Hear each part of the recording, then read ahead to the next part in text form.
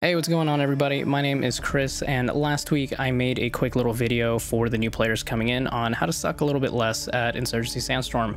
I didn't really go over anything super specific, it was pretty general and broad, but this time around I did want to make something that was a little bit more specific that could actually help you guys out in your journey sucking less, because this game's not super easy.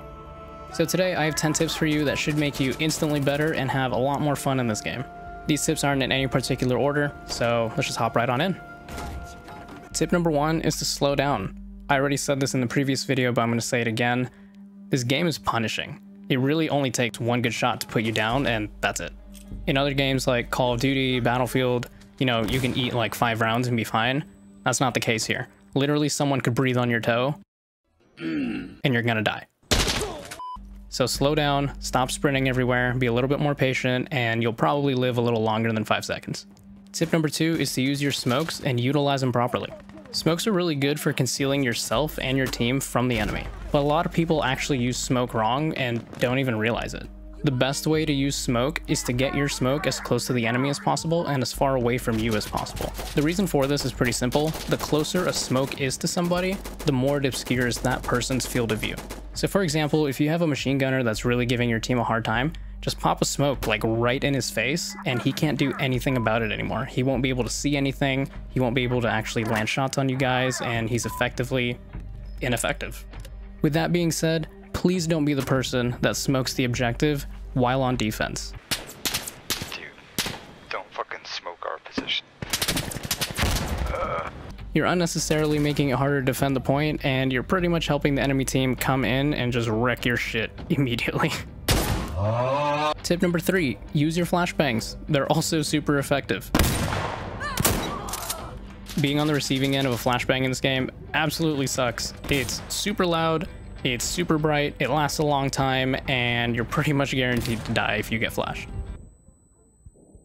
So give yourself the advantage before you go into a dangerous area and just throw a flashbang in there. You'd honestly be so surprised how much easier it is to clear a room when all the enemies are covering their faces and screaming because their eyes no longer exist.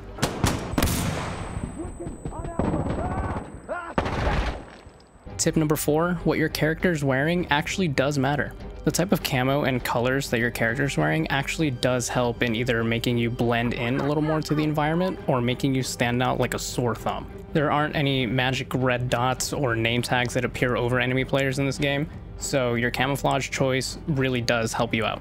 So if you want to get seen less often and less quickly, just make sure that whatever your character is wearing actually blends in with the map you're playing on and your surroundings.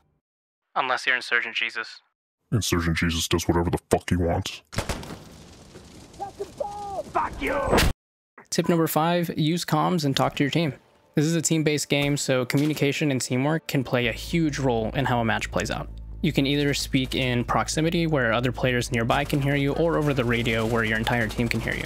Although just know that if enemies are close enough, they can hear you talk as well. So if you do happen to be really close to an enemy to where you guys are within earshot of each other, make sure to talk as much shit as possible to just drop their morale. Trust me, it works. Put your hands up. No, bro, please, just come out. We can safely settle this. Get fucked, bitch. Tip number 6, armor is actually not that useful in this game. Pretty much any caliber that's bigger than a 9mm can still put you down in 1 to 2 shots even if you're wearing heavy armor. To be honest, it's pretty rare that armor saves you, and it's not really worth the penalty to your speed, your stamina, and the amount of points it takes up. For the most part, you're better off not wearing armor and just using those points that you're saving to bring in more useful things like extra grenades, maybe an extended mag for your gun, or something like a foregrip for your bolt-action sniper rifle. What? What the fuck? That last part was a joke. Please don't actually do that. If you do that, you're stupid. Tip number 7, your KD does not matter if that's all you're focusing on. Kills don't win games, objectives do. The only time your KD ratio matters is if you're actually playing the objective and helping your team to win. With that being said, tip number 8 is super simple, but a lot of people get it wrong for some reason. Play the objective. Just play the fucking objective. Please. It's not that hard. Just do it. Speaking of objectives, tip number 9, you don't actually have to go plant the explosives at enemy caches to blow them up. You can blow them up with rockets, C4, IEDs, incendiary grenades, and Molotovs. And if you're a commander, airstrikes work fine too. And usually it's actually faster to use those than to plant the actual explosives and then blow it up after. And that brings us to our last tip, tip number 10. If you are playing on the insurgent side and the security calls in the helicopters, it's really easy to actually bring them down without the use of an RPG. Just aim for the tail rotor and just unload on it until it breaks. This can usually happen within seconds, especially if there's a good handful of you guys shooting at the helicopter. Light machine guns and the anti-material 50 caliber sniper rifles are pretty much the best weapons to do this with. Alright guys, so that wraps up my top 10 tips on how to instantly get better at Insurgency Sandstorm. If you also have any helpful tips that you want to share, leave a comment down below this video so everyone can see it. If you guys like this video, be sure to hit that like button. If you didn't like it, hit that dislike button. I'm a brand new YouTuber, so any sort of feedback, whether it's positive or negative, is super helpful for me, so I know how to make better content in the future. And speaking of future content, if you guys want to see more from me, feel free to hit that subscribe button. I'd really appreciate it. I have a lot of ideas on the kind of content I want to make for this channel going into the future. And, you know, if you guys want to stick around, that'd be pretty cool. So that's enough for me. I'll see you guys in the next video. Have a good one.